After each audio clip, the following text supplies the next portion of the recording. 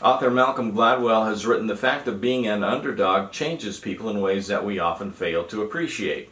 It opens doors and creates opportunities and enlightens and permits things that might otherwise have seemed unthinkable." Well, it hasn't been unthinkable in Hollywood. Movie companies have made billions on underdog stories.